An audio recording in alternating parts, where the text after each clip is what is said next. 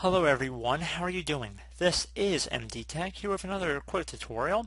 In today's tutorial I'm going to show you guys how to hopefully resolve if you're getting a cannot open volume for direct access error when you're trying to run the check disk system tool built into Windows, which basically verifies the integrity of a volume and tries to fix system errors. So it identifies bad sectors present on the hard drive and will mark them so that the computer will not attempt to access those sectors when it's doing its normal operations. So if you're trying to get this issue and you already know what drive you're experiencing the problem with, we're going to jump right into it. And we're going to start by opening up the Start menu. Just left click on the Start button one time. Type in CMD. Best match should come back with command prompt above desktop app. You want to right click on this, and then you want to left click on Run as Administrator. If you receive a user account control prompt, you want to left click on Yes. So basically, if we know what driver we're having the problem with, you want to type in CHKDSK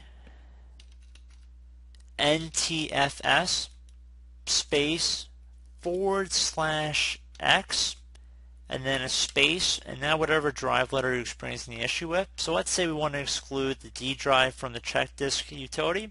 So I'm going to type D and then the one dot on top of another dot. So again, CHKNFS space /X space D and then the one dot on top of another dot sign. Then you want to hit enter on your keyboard. It should say what file type it is. And now that you've done that, this command, keep in mind, it's not actually going to be cumulative, and you would have to do this basically whenever you're trying to search a volume for a dirty bit. So now we're going to include the drive again. We're running the check disk to see if the scan will run successfully.